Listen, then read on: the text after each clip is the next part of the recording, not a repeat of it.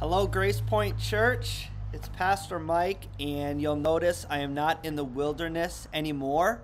Remember last week when we did this video, we were in the wilderness because we were preparing for Revelation. It's like going through the book of Revelation is kind of like going through the wilderness. But guess what? We did it. Last week we covered Revelation chapters 1 through 20. We're still going to be in Revelation this week and next week. We're going to cover the last two chapters. So that's going to be fun, but we're kind of out of the wilderness now. Now we're into a place that we know and we're a little bit more familiar with. And so I'm in the front doors of our church because I want you to be thinking about what you bring with you to church when you come through these doors over these next few weeks. It's this: finding your spiritual gifts. Hopefully all of you had a chance to grab this. We are on a mission to figure out who we are. And part of increasing our self-awareness and part of becoming equipped to serve God and figure out, God, how do I uniquely fall into your plans? How does my story interact with your story, God, is this. It's what are the spiritual gifts that God has given you? We believe that every Christian has been given spiritual gifts by God to be used for the benefit of his church and for the benefit of his world. So we are going to begin having conversations about this because your gift set is really cool. It shouldn't be a secret.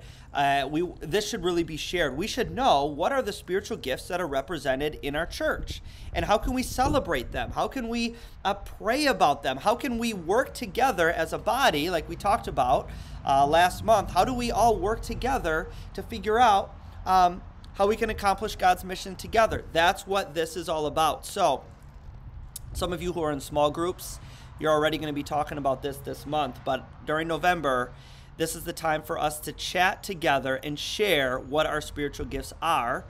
And then we're going to do some more follow-up with this stuff as we get into the rest of the year. Look, at the wind is blowing. It's blowing open these pages, and that's a perfect cue because I want to show you that at the very end, after you fill out this little test, it's not like a test, it's just like a little questionnaire. It takes you 20 minutes, 30 minutes.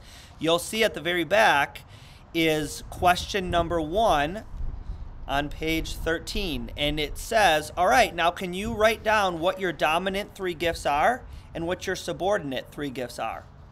I hope that you have a chance to do this. And then during Sermon 2.0, over the next few weeks, that's right after the sermon, we eat some snacks and then we can get around at some tables. I would love for you to bring this with you and have a discussion with Kaylin and Aaron, and we'll be able to have a few weeks of just being able to share this. That's going to be one of the easiest ways for you to be able to have a meaningful conversation. Just do it right after the service.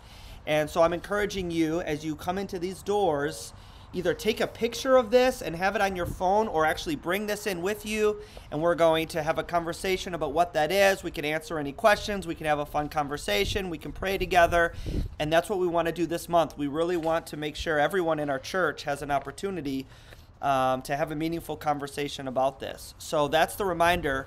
This week, come prepared to hear another sermon on Revelation. Hopefully the last one didn't freak you out too much, but hopefully you're ready for more. We're going to look at the last 2 chapters of Revelation, and then we're going to begin having some of these conversations, which is just going to be really helpful for us and really exciting, I think, for our church moving forward. So come ready with that.